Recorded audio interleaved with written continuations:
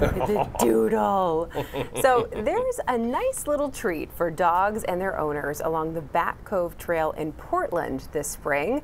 You'll see a box of tennis balls free to grab and play fetch with. The only catch is you're asked to share a picture of them on social media to @DogsOfBackCove. Andrew Heppy, who lives nearby, came up with the idea. Seems like people have really embraced the idea. They've sent me pictures on the Instagram account, and I'm going through the tennis balls a lot faster than I thought I would. Hopefully he's got the budget for it. Heppy says he plans to check with local tennis courts to see if they have any extra balls to donate. The hope is to have the box out 4 to 5 days a week whenever the weather is nice. There are going to be a lot of happy doodles out there. Oh yeah. I love it. That's fun.